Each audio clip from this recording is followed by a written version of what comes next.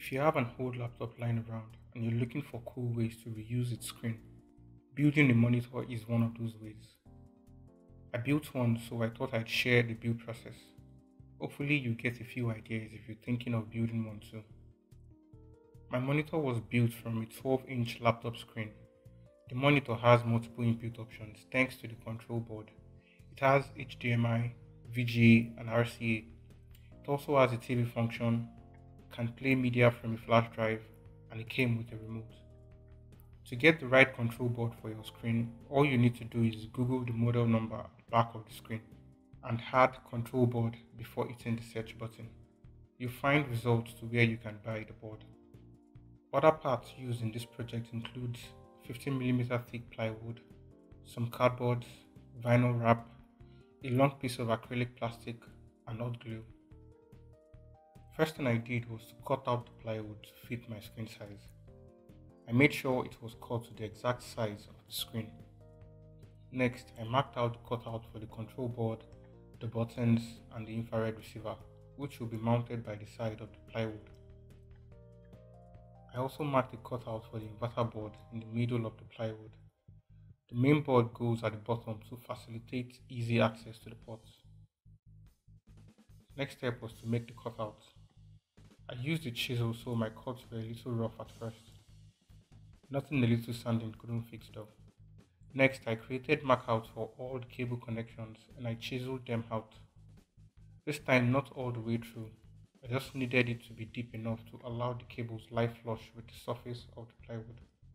I also extended the cable to the LCD's lamp to help with the routing.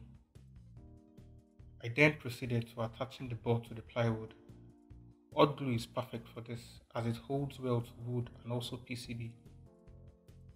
I placed the plywood on the flat surface before sliding the board in place. This will ensure the PCB is flush with the bottom surface of the plywood.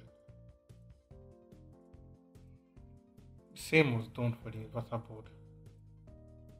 The control buttons and the infrared receiver were also glued to the side using some hot glue. Next, I laid down the cables with help from my trusty glue gun.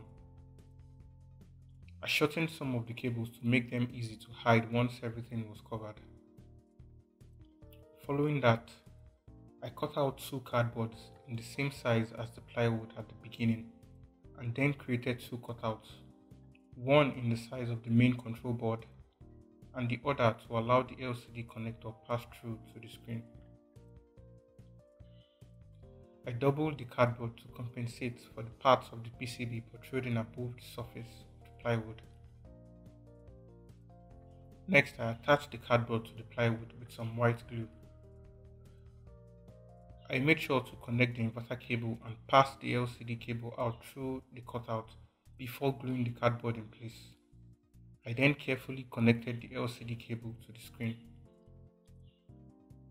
Next up was to test the connections and see if everything worked as intended. I hooked it up to a 12-volt supply and connected to my laptop via VGA. Once everything was tested okay, I proceeded to arranging the cables on the control board, after which I then glued on the screen with some hot glue and tucked in any cables still protruding out the bottom. Next, I covered up the sides and the back with some cardboard and some glue. I made sure not to cover the exposed ports and the control buttons by the side. I then wrapped the whole thing with some vinyl wrap.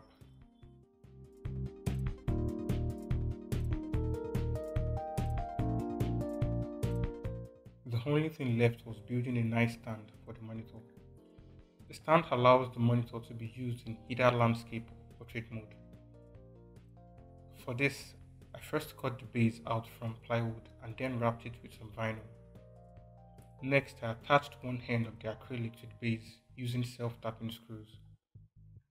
I made sure to center the plastic with the plywood base. I then proceeded to creating the first bend on the acrylic. For this, I used my heat gun to heat up the acrylic and slowly bent it to about 90 degrees. I did a test fit to see how far I wanted the screen to be from the base. It had to be far enough to allow the screen to rotate freely without hitting the base. I then cut off the extra length and drilled a hole through the top. Next up was attaching a little plastic to the back of the screen where the stand will screw onto. For this, I cut a small piece from the acrylic and drilled 5 holes through it. I also drilled 4 pilot holes at the back of the screen for self-tapping screws to go through, and a bigger center hole for a bolt to sit in. 2 nuts were also used to prevent the bolt from wobbling, one in the back and one in the front. Next, I attached the screen to the stand and then proceeded to creating the second bend. The second bend just helps to set the right viewing angle for the screen. A very important thing I need to point out is this extra bit of acrylic I attached to support the stand. I carelessly assumed the acrylic plastic I was using was going to be strong enough to hold the weight of the screen, and it might have if I had used MDF instead of plywood. So I recommend using MDF because it's lighter and a thicker acrylic plastic for this project. That aside, I think it turned out really cool looking. Hit the like button if you think so too. Thanks for watching, and please consider subscribing to see more cool DIY projects like this.